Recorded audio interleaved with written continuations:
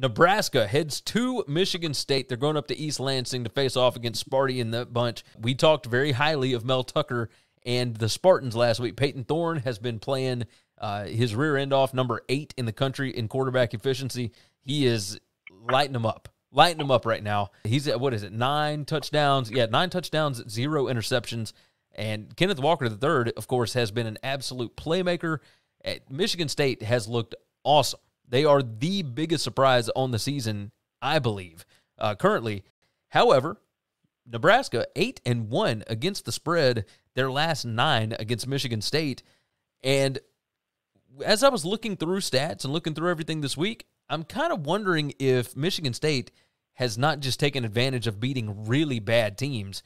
And Nebraska, yes, the Illinois game is concerning, but they played really well against Oklahoma last week. And of course, before that, they got a big win against Buffalo, looked really good in that game. And, against Fordham, looked terrible early, but ended up winning that one like 52-7, something like that. I kind of wonder if Nebraska isn't a little bit better than what we've been giving them credit for, and we just all jumped the shark on it a touch too soon when they lost to Illinois early. I'm going to roll with Nebraska plus the 5 here. Now, I don't feel great about it because betting on Scott Frost and Adrian Martinez here lately has not been insanely profitable at all. But I do think that these are 2 evenly matched teams. And I think Adrian Martinez is not as bad as we have made him out to be. I'm rolling with the Cornhuskers here. All right. So I want to do what we did with the Boston College team, okay? I agree with you, but I still think Nebraska is a bad football team. Okay. Right? Okay. Here's where I think this is where Nebraska can either keep this thing close and or win the game outright. And God, I'm really thinking about putting them in my underdog special. I never thought I'd say that all year. It's coming down to the fact that this is a huge letdown spot.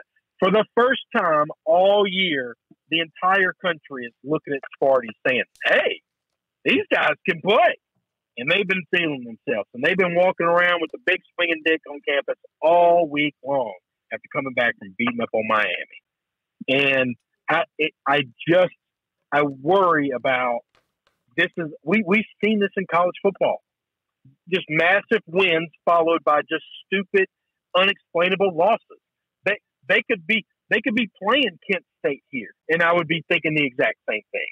They could be playing a really good FCS team. FCS team, and I'd be thinking the same thing here. So this isn't that I think Nebraska is good. Maybe they are, and I'm just hating too much. This is I just think this is perfect letdown. Yeah. That was kind of my thought process here is Michigan State has feasted. Like, we all thought Miami was pretty good, and maybe they're not. Like, maybe we did not. We did not. Hang on. Let's be real careful about that. We thought Miami was going to be trash because we didn't understand where the Miami love was coming from. True. No, you're not wrong about that. Michigan State does have Western Kentucky next week.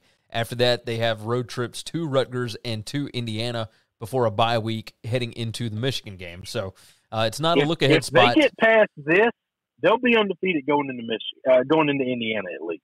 Yeah, I think they should be able to handle Rutgers even on the road. Nebraska, as far as they are concerned, they've got Northwestern next week at home. Again, this isn't a look-ahead spot for either team. Like, they are focused on each other. I think this could be a pretty even matchup. You're riding Nebraska as well.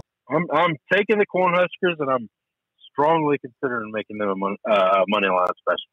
I can totally get with that. I can totally go with it.